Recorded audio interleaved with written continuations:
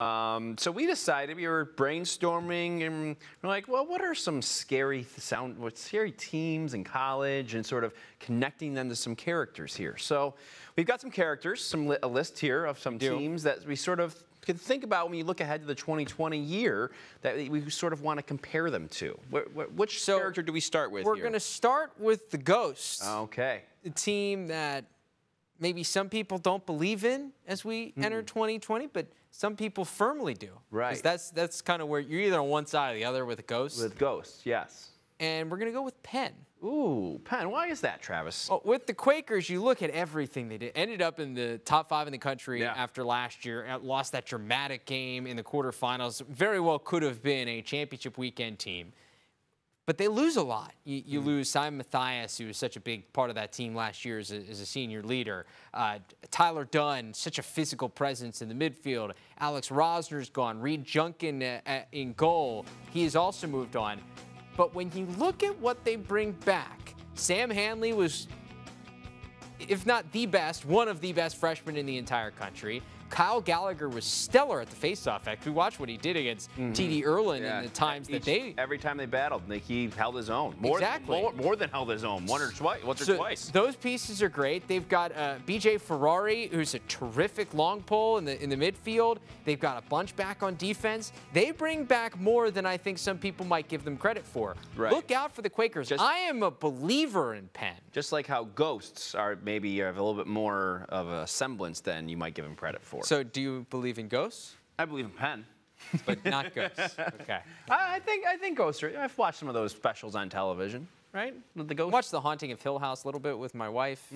Freaky. Not something I'm There's into. some weird stuff going on out there with the spirits, as they say. All right, next we're going with Frankenstein. And Dr. Frankenstein and his monster. You think about how the monster was formed and the sort of different pieces coming together. And for my perspective, that's sort of Syracuse this year. And you think of bringing in Chase Scanlon, of course. That is the big headline, number 22, the whole 9 yards. But then you also think about bringing back Tucker Dordevic, who they didn't have all of last year. And I think you bring those two guys together, you're almost creating a monster, if you will. An offensive juggernaut. An offensive juggernaut where you're even changing a little bit of the way they do things as a team. And that's sort of got that scary feeling to it that they're putting some of these pieces together. And you obviously removed some from last year's team, but not a ton. And I sort of like what is going to be coming together. And they're going to be a team I think a lot of people can imagine. And you also bring in Pat March. Yeah, there's another new piece who has done a lot in the recruiting game already,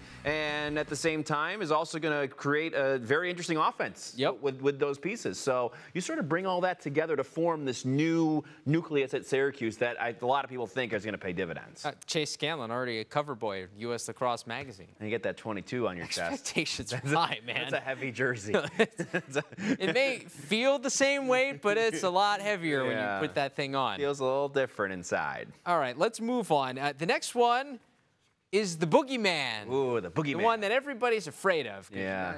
You're always afraid of the Boogeyman. And yeah, hence the name. I think most people in the country are afraid of Penn State's offense. Yeah. When I was talking to Lars Tiffany about Penn State after their scrimmage earlier this fall, he just said, wow.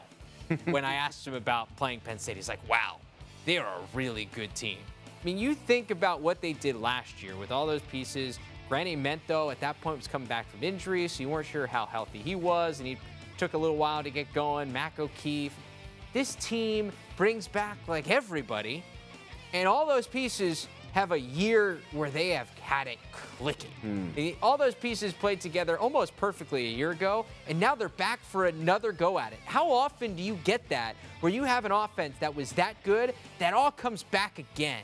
Yeah. That is so incredible, and I cannot wait to see how good this offense is. And the scary part comes in where you can go and play Penn State, wherever it is, at home or on the road, and they can hang 20 on you. You know Easily. What I mean? That's the scary part. You know, some others, like Virginia, we know is going to be really good and scary, but they're not. I don't think they could, but at the same time, Penn State feels like more, hey, they'll drop 20 out of a drop of a hat, and things can get out of hand very, very quickly. Like, I feel like it will be more of a surprise if Penn State doesn't score 15 goals almost every game than if they do. Yeah. Whereas for most teams, somebody gets to 15 goals, you're like, oh, man, that was a great offensive performance. Right. That, for me, entering 2020, just seems like it's going to be the norm. Yeah. I don't care what you throw at them. Yeah. With the shot clock, there's almost no way they don't hit 15. They are the boogeyman. They're the boogeyman. Don't want to run into the boogeyman. Don't want to run into him at any point. All right. Finally, we got the werewolf team. Ooh. So the team that might, you get the full moon. I was talking about you guys earlier. I love the moon. It's cool.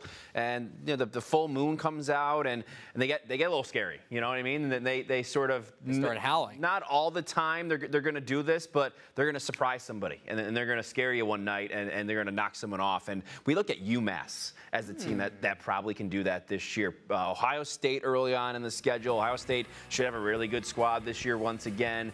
Top 10 team for most of last year too, and probably should be again this year. And then you look at a team like Yale. Yep. And hosting Yale this year. And Yale, we know, is going to be good once again, probably a top 5 team early in the year. Yeah. And UMass is a team that can do that with some of the guys, the youth they have coming back. And they have that gritty kind of feel of the CAA, and you kind of knock some people off balance. Don't forget, last year against Yale, only lost by 1 in overtime. Well, everyone loses by 1 in overtime, but you know what I mean. Yeah. But took them to OT. Took them to the brink. Took them to OT. So UMass, that werewolf team. Full moon comes out one of those early weeks against one of those big time teams, and they're going to bite you. Keep an eye on UMass too, because they returned their top 6 scorers from a year ago. You got to replace Sean Scanoni in goal and some different pieces around the field. Isaac Paparo, obviously. But offensively, they return a bunch. And I think that's good key for continuity. You're confident on one end of the field. It can help you kind of develop the other end. Keep an eye on the Minutemen. Well coached as well, which always plays a big factor, especially when it comes to an upset. They're never going to roll over.